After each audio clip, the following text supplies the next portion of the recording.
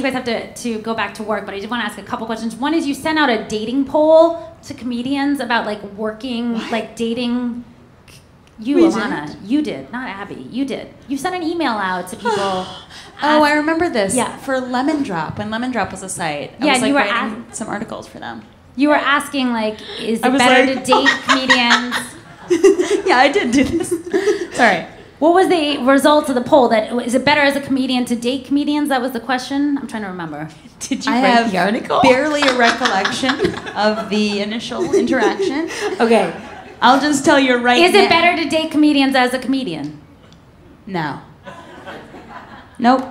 I don't think so. I didn't take part in this this big old poll over here. No. I don't know. I've only, like, honestly, like, had, like, sex friends as comedians. I've never, like, seriously dated a comedian. But I've seriously dated I did date. I'm really glad that I gave you guys stuff for more pot. Because I know that memory issues are not a problem. It's better not. Definitely better not. And then the other thing. What do you think?